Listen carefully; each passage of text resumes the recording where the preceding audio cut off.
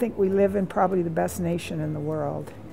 And we are privileged, and I have been privileged over my life to, you know, to have a lot. And so I think it's important for two reasons. Number one, to give back, if you can give back. And that's why I often say to people, volunteering is a great outlet in your life.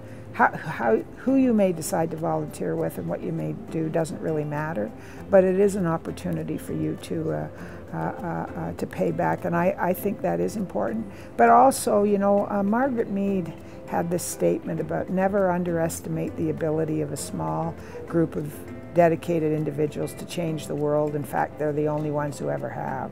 And that's kind of a loose quote, but when I see the impact that organization, well, Red Cross for me was it, but the work we did in Africa with HIV/AIDS and going to Central America during the earthquake, or down for tornadoes in the Caribbean, or off in the Philippines for the, you know, the children, and all kinds of different things. It was really, for me, it was just kind of a way of saying, you know, I can help make a difference in somewhere, and shouldn't I, as a citizen of the world, don't I have an obligation to do that? I mean, I think it's very important. Our world is so small, and I don't think, you know, we coined this term globalization, but I think we just let it kind of slide off. It's just a word.